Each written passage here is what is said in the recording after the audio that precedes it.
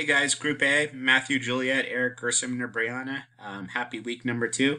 I'd like to go through the slideshow and talk about your goals for each and every day.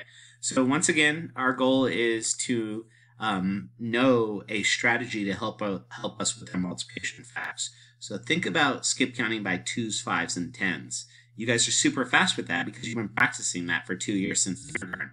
We want you to be as quick with your 6s, 7s, 8s, 9s, 11s, and 12s. Once you master that, that's a great strategy to help you with figuring out multiplication facts. So once again, there are a few different ways of doing that: creating a multiplication chart or grid 100 chart, or you can just count by a specific number across on a piece of paper. Please make sure you're doing that each and every day.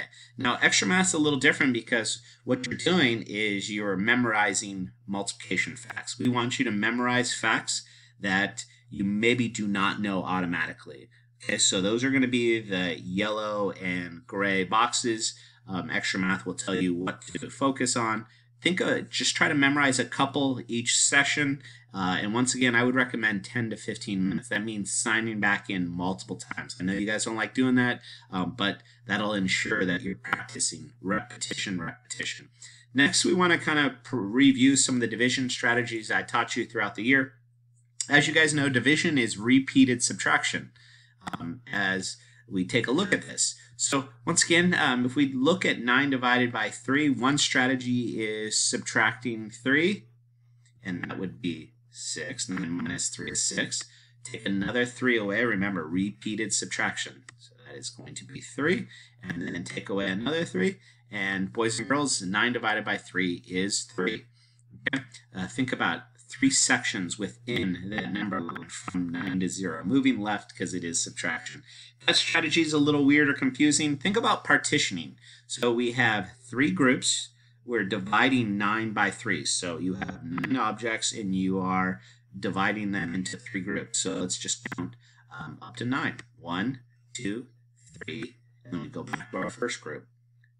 4, 5, 6, 7, 8, 9. And that's called partitioning. It's kind of like you're just distributing a specific number evenly. 9 divided by 3 is 3. The last diagram or visual representation, a drawing, is basically similar to multiplication. And once again, the reason why you'll be really good or proficient with division is because you're really good with multiplication. Think about this. 3, 3, and 3 equals 9. You have 3 kids. 9 divided by 3 equals 3. So I'd like you to click on the Khan Academy link. They're going to be basic division problems, arrays, and a variety of ways of practicing division, which we have practiced the last couple of months. Next, I'd love for you guys to read independently. That means please do this on your own. You can read it out loud to your parents, but if they do help you, it will skew the data.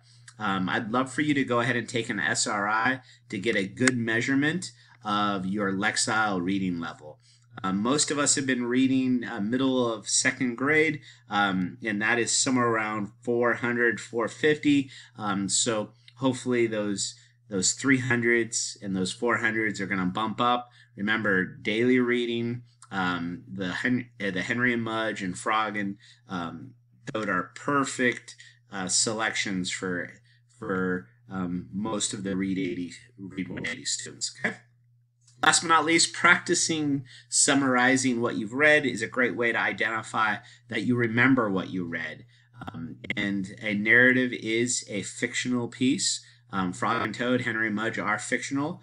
They're short stories, so sometimes the problems are not as grand or able to identify, but they do follow this format, elements of fiction: character, setting, problem, and solution. So in the character blank, the main characters are. The setting is, remember, setting where the story takes place.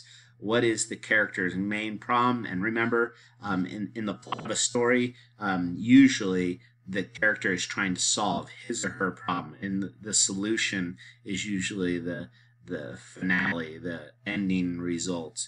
And then once again, please tell us why you enjoyed reading this passage. Make a text-to-self connection, relate it to something that maybe that you've experienced. As you probably remember, last week my daughter read one of these selections to you and helped you to to summarize the passage that she read. I believe it was Sparkle Days. So, hey guys, have a great week. Once again, super excited to see you guys jumping on to Extra Math Daily. You worked really hard, and man, some of the percentages went really high, which is great. Let's keep plugging away. And week number 2, make it a great week.